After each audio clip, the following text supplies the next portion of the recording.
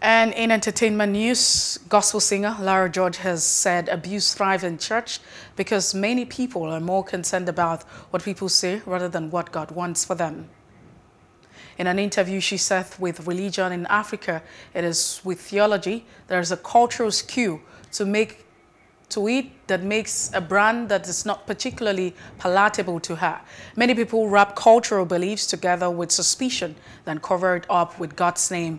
She says such practice in Christianity is one that is not correct. If only one is truly a Christian, one would not be a bully, and one would love one's neighbor and treat everyone fairly, irrespective of race, tribe, or gender. Please do subscribe to our YouTube channel and don't forget to hit the notification button so you get notified about fresh news updates.